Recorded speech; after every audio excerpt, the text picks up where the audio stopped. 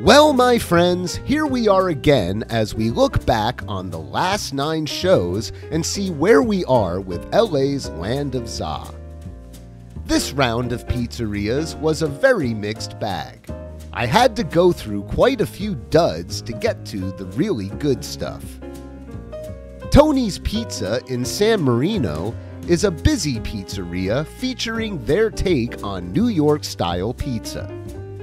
Despite having a variety of slice options available and a lot of regular customers, their pizza misses the mark and was more like upscale frozen pizza than proper New York style.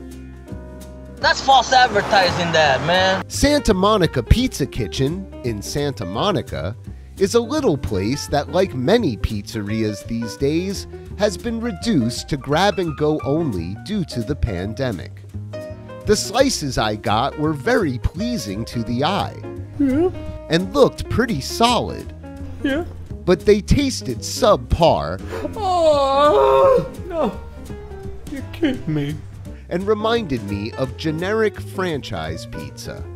The Slice and Pint in El Segundo specializes in microbrews and New York-style pizza, and is the perfect place for grabbing a slice and a pint.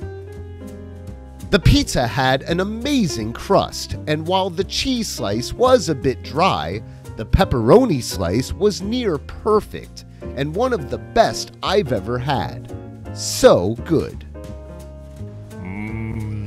Pizza. Abbot's Pizza Company in Venice Beach is a tiny pizzeria, specializing in thin crust pizzas ranging from gourmet vegetarian and vegan to old school classics like pepperoni.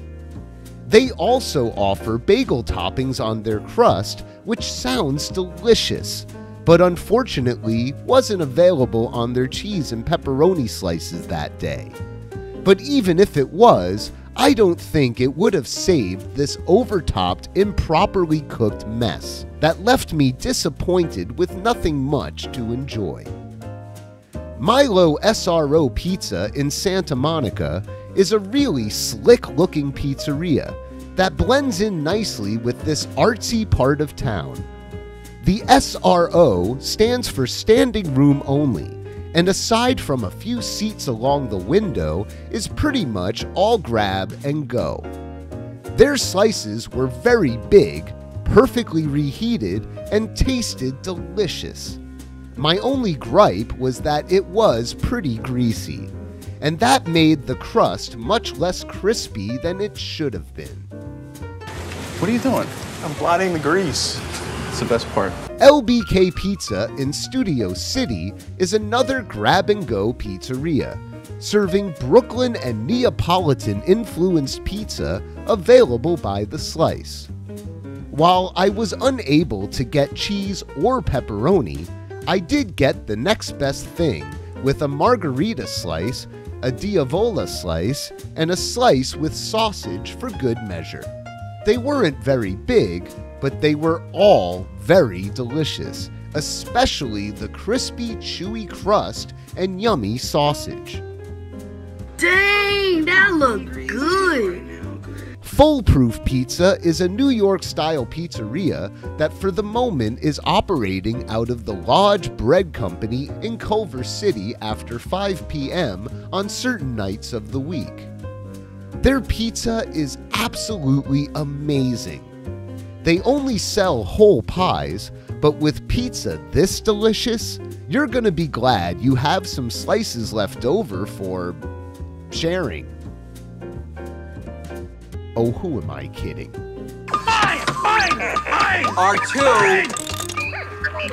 Out in Artesia, we have Brooklynz Pizza, a cool pizzeria welcoming you with an assortment of delicious-looking pizzas available by the slice.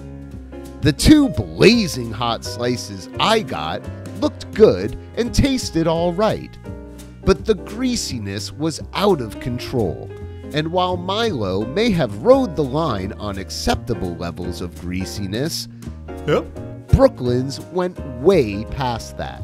Oh, come on! and unfortunately, all that grease just overshadowed everything else. Oh, bleh. Secret Pizza LA is a new pop-up pizzeria operating out of an apartment in Hollywood. They're making authentic, full-size New York-style pies for advanced ordering, and you have to follow them on Instagram to know when spots open up. I was fortunate enough to get one, and the pizza was super delicious and pretty spot-on New York-style pizza. It's hard to believe they made this in an apartment. Just amazing. It's delicious! So there you go, guys. Another 5 pizzerias to add to LA's Land of Za. Help me out, guys. What am I missing? Is it time to branch out to some other areas? I do hear Long Beach has some good New York pizza. What about Anaheim? Malibu? San Diego? Or does LA have a few more goodies still to offer us? Stay tuned to find out more. If you have tried any of the pizzerias mentioned, let me know what you thought of them in the comments.